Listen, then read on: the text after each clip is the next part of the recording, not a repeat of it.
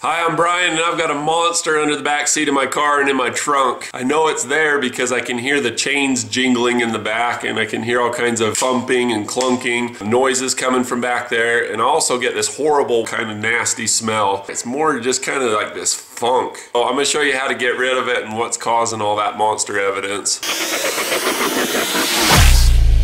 Brian's Mobile One. Gloves. Check. Now that I have the new exhaust on the Subaru, I'm really sensitive to any kind of rattles. One reason is that the exhaust about came off from the turbo. The other reason is all the banging and shaping of the bodywork that I had to do to make sure that this thing will not rattle. That's a squeak. Squeaks you can't avoid when you have rubber exhaust hangers. But anyway, I'm going through this vehicle and getting rid of all the rattles, pulling everything out. And one of the things that people often overlook is the crap that's underneath the back seat or in the trunk area. All of these, you know, the washer, this battery, which could incidentally cause problems with the seat belts. Look at all the crud on the seat belt that could rot that out and make it weak. But the coins alone are a big deal. Hey, Lego hair. What is that, Kiss? Anyway, there's so many things in here. There's airsoft BBs, you name it. There's just so much junk that can vibrate and rattle. Fortunately, a lot of soda pop's been spilled back here and glued a lot of it down to where it doesn't rattle, but the rest of it I need to go through and get out.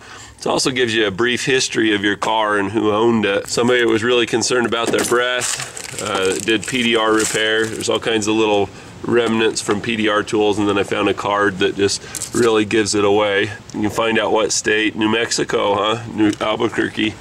So anyway, I'm gonna just go through and clean all of this stuff out. Another thing to address is there's a whole bunch of cabling from an old sound system that was in this. You want to make sure that all your ends are taped. The ground wire for the amplifier took away this cargo mount hold, and I use these. You know, I tie stuff down. This is a wagon, I'm gonna use it. So I knew I had one here, but I didn't know where that one was. So by pulling that out, I got some access. You see all these little nuts and bolts, and then you see all these little hole caps. These hole caps are for PDR. If you drill a hole, you can cap it back off and just kind of cover your tracks. Sometimes you got to take the inside of the car apart to get to dents. And the funny thing is, this PDR tech that had this car, I don't know if that'll show up on camera or not, but it's really wavy. This is actually a hail damage car. And so he probably picked this up cheap, it wasn't worth fixing, and then thought, hey, hatchback wagon with the turbo, sweet, mine. Picked it up cheap, or did it for trade, who knows. But this car's got all kinds of damage on it. You know, when I keep calling this my beater or my ski car or whatever, I mean, this thing's pretty beat and beaten on. This car just has all kinds of dents all over it, which is perfect for parking in a parking lot where people are fumbling with skis for the first time. People may be asking, how do you get into this? So the seat's held in 3 places. It's held in right here. There's a little corresponding hook thing that goes around there. And then also in the front, you can see the lines from the bars and a bolt hole. There's one here, you can see the threads to it. And there's another one over there. So 1, 2, and 3, super easy. Let me show you the seat side. These are the bolts that hold it in. They just go like that. You have to put the back of the seat in and pull it out last. This is that little retaining hook. So you have to get that to go down and under. In order to accomplish that, you just have the front of the seat sit really high so that that thing can submarine underneath the hook and pull in. And then it's just a matter of putting this bolt in and that bolt in. So the next step I do is I get a screwdriver, get up all the rest of the stuck coins or BBs or whatever, and just try to get things to come loose a little bit. You just scrape around, you'll find all kinds of things come up that you're just like, man, I didn't see that before, or I didn't get that before. So once you've done that, gather up all the big loose stuff and just kind of go to town on it. Once you're past that phase, get out your vacuum of whatever sort or go to the place that has a vacuum. And just cruise through. It's really satisfying. I don't know exactly why, but it's like, man, I don't want to do that, or that seems like work. Once you get going, it actually feels really good. So get your vacuum in one hand, and then get your cheap screwdriver in the other hand, and just go ahead and pry things up. But just cruise through and clean it up. The biggest thing is it's just, for me, it's cleaner, it's safer because your seat belts aren't going to rot. It's really satisfying how quickly things get clean. As you're going through and vacuuming around the seat belts, you're getting around your line that goes for your washer fluid. It's just amazing how much transformation takes place. It makes it quieter, safer, cleaner, smell better. There's just so many different reasons to do this. Like I say, it's kind of fun, but this is where we're at right now. Just a couple of seconds ago, we looked like this, and before too long, we're going to look like this. Huge transformation. And the improvement in smell alone is worth doing this. So there was just way too much crud underneath. I already popped all the coins off. You can see where the little silhouette is from them. But there's just so much stuff under here. So I just pulled off this stabilizer support bracket, and then I also pulled out these. I think I'm going to unclip this and just take them in and wash them in the sink, because there's all this sugar turns to bacteria, and bacteria stinks and it's disease ridden. So I don't need all this stuff in my car. I don't like the smell from the bacteria. Anytime you get it wet or a humid day, there'd be a funky smell. Never underestimate the power of water to get bacteria, sugar, soda pop, and things like that softened up. Let them soak. Go ahead and do this. Eat your breakfast, come back to it. And when your old dish brush scrubber gets worn out, don't throw it away. Throw it in your washing stuff. But what you just, you can't vacuum this stuff off, but you can sure pre-soak it. And then once it's good and soaked, I mean, sugar's water soluble. Bacteria doesn't mind a little soap. And just get it this way. Cup holders, ashtrays, coin dishes, center consoles where your drink goes. All of those things, take them out, put them in your sink. So I've let this soak while I was eating breakfast. Give a little bit of hot water and a little bit of soap. And you don't have to scrub very hard anymore. It just comes off with the brush pretty easy. So a lot of it has dried for years and years and years. It was liquid when it went on. The water came out of it. And then it's like glue or tar or something. Put the water back in, it comes off pretty easy. And by the way, to clarify, I'll spray them down like this and then just let that sit. The water's not going to evaporate in 2 seconds. I just let it sit on it and soak in. Man, don't those look good. Now there's no exact science, there's a lot of ways to do this, but once we get this wet and start to soak it, like we did with those other bars that went across here and here, it's going to start to smell bad. So what I like to do is use some simple green. It gives that pine fresh scent that kind of covers it for the period of time that it's awakened by the water. So by the time this dries, it'll kind of subside too. But you just want to get everything kind of sprayed down. I used a spray bottle. Be careful around your electrical connections. It's not going to be that bad being the cleaner. Go through and just get everything wet. This will cause everything to kind of loosen up and let go. As it dries on, it becomes like glue. This takes it back to liquid again. So I'm staying close when I'm spraying so it doesn't get into everything. But I'll go through and spray it. Let it soak for a little bit. I'll do 2 or 3 different passes of it. And then that same old dish scrubber that I was using in the house, I'm just going to use it to loosen things up. And then the last step is just go back through with a damp cloth and just kind of lift what you have. Get a bucket of water, warm water, and then just go back through and just kind of wipe up the residue that you have. You do that, you're just going to be okay. This gets rid of all that odor-causing bacteria that smells like a monster in your back seat. Look at all that dog hair in there. See the dog hair? For one, it's satisfying because it gets rid of the smell. You're actually accomplishing something. You get that feeling of accomplishment. But 2, it's just visually, it's just awesome. You know what I mean? Dude, that penny came out of nowhere.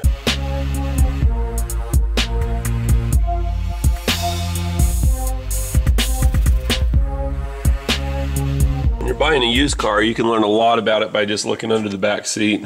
All it took was a 12mm socket, zip, and you're in. And minivans are the worst. You get underneath the minivan back seat where you had a child seat.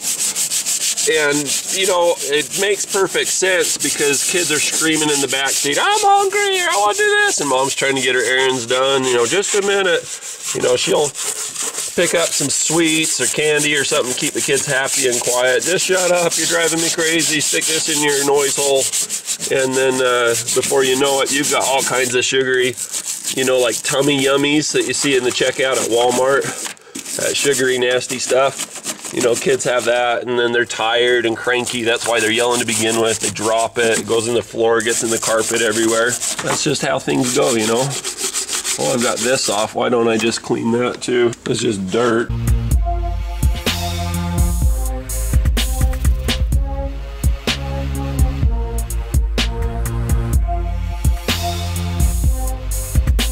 Now it's gonna be so much better than it was.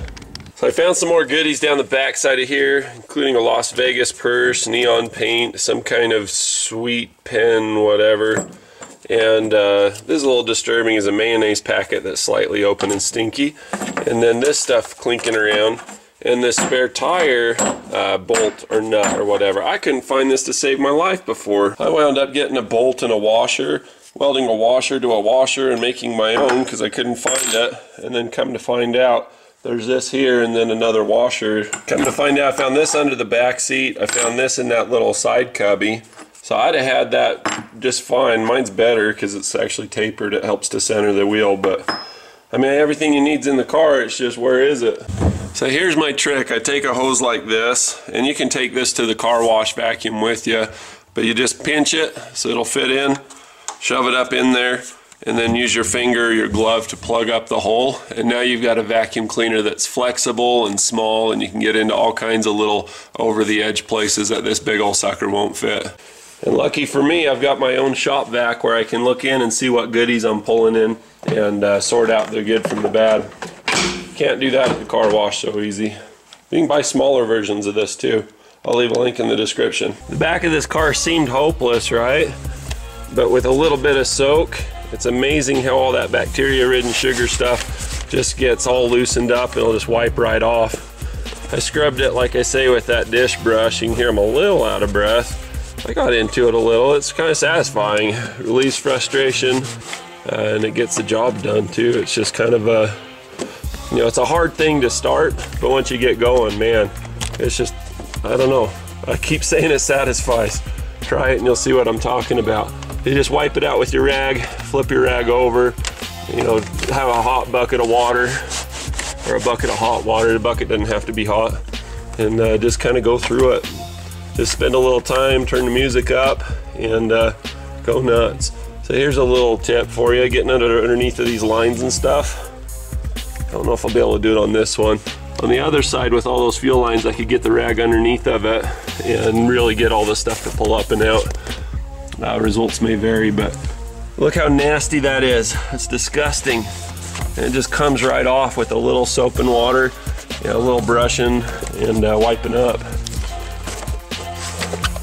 No wonder this stuff smelled funny when it got humid. It smelled like there's some kind of animal back here that beyond description. Not quite like a dog or cat, but just kind of some kind of nasty. But you see there is some pet hair mixed with just all kinds of bacteria-ridden yuck. Now it's nice. Look at that. Huge, huge difference. Love it. If you're humble enough to put in a little bit of elbow grease, you can save a lot of money on a car that's nasty. Get it back to looking pretty good, smelling pretty good too. I forgot to mention, but these plates are symmetrical, meaning that there's a right and a left. Most everything in your car will be labeled. You can see that one's the right, and you can see that that one's the left. See the L right there?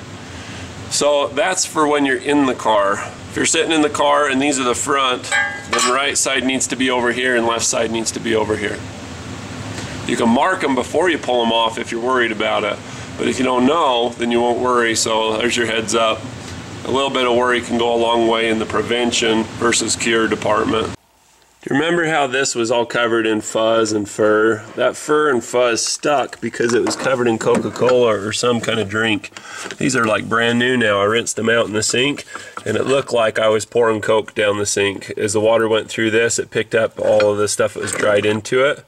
So anyway, it got me thinking, I wonder how much is in the seat too. And I saw that this is a lot more yellow or Coca-Cola color than this one is. And this one's a lot more yellow or Coca-Cola than this one is. And that one's white. So I've got a lot of crap in here, so I'm going to have to get out our little green clean machine, a little Bissell vacuum thing, and just go over this.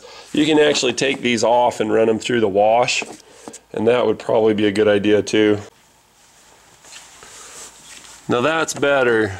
I don't care who you are, that's preferable to the way that things were and quieter. And as for these cables, they're pretty secured. They're not going to rattle because I zip tied them pretty tight. This will be stuck up against the foam of the seat bottom, and it should be nice and quiet. The routing that the guy did on these was actually pretty decent. Instead of having to pull all the dash and head unit and everything out, I'm just going to leave those wires in there. Having a great sound system and a half decent installation already there's no sense in taking that apart at this point, in my opinion. You will see that I've tightly taped the ends, and I've put the RCA cables in a foam block. These are actually really nice RCA cables. I don't know if these are gold plated or not, but I wouldn't be surprised. So I just drilled out some foam block on the drill press, and I just shove them in there. That'll help keep them dry and keep them from making noise. This is the switch wire for the amplifier, and so that comes on when the radio comes on, so of course I tape that up. So here we are with the seat back in. Everything's clean underneath, but it still looks terrible above. This is all dirty, so I'm gonna have to go through and address that. It's so dark, like the interior of the car is dark, the window tint's dark, so you never see it, but once you throw a big old light in there, everything just goes to crap visually. So I've got the interior put back together, everything's bolted back in place, everything's tucked back in, I vacuumed the carpet. I still need to vacuum and clean these. Obviously they're pretty filthy. That'll be for another day. So I found the rest of the spare tire holder in the deep dark recesses. I've cleaned this all out. I didn't even know I had storage space here, so that's all fun. And I've cleaned out everything underneath it everywhere. I used my hose to suck all the BBs, or literally steel and brass BBs down in there. Found all kinds of rattly stuff and chains. Found the spare tire holder thing. Cleaned everything out. This had all kinds of junk in it that was just keep coming loose, so I got that all cleaned out. It smells amazing. It looks way better than it did. It still looks like crap because this stuff is tar based. You saw a lot of that tar residue under the back seat too. But man, so much nicer. And best of all, when you go to use the jack, I've got my little gloves in there. You know, like when it's 20 degrees outside or 0 or 5 below and you touch metal and you're working with stuff, it's just really obnoxious. So I've got these gloves that it's nicer so that way you're not touching the steel. For those that don't know, when you unscrew this, it loosens and frees the jack up to come out. So another source of rattle can be if you've got this thing loose, then it can rattle around, so you can just snug that down. Now it won't rattle. Loosen it up just a little bit over time. All kinds of noise. So there's a little tab that it goes to right there. I basically just use the jack to hold itself. There's that, and that's in great shape. My jack, I went through that whole thing and made it more usable. Can you think of a better time to get your air checked on your spare tire than now? So it says that the maximum load at 60 psi, and that's max pressure. So I'm gonna fill this one up to 55 and call it good. And by the way, this was at like 10 psi. I put a little bit of air in it. We're up to like 25 now. These fill up fast because there's not a lot of volume. But we got a ways to go to get to 50. It's a darn good thing I checked this. You think you're all prepared, but I mean, between 3 cars and a motorcycle and all this other stuff that I have to look after, it's easy to forget. So when you get the chance, never underestimate the power of now. Do it now. Thanks for watching. Be sure to click like and subscribe. Bonus footage at the end.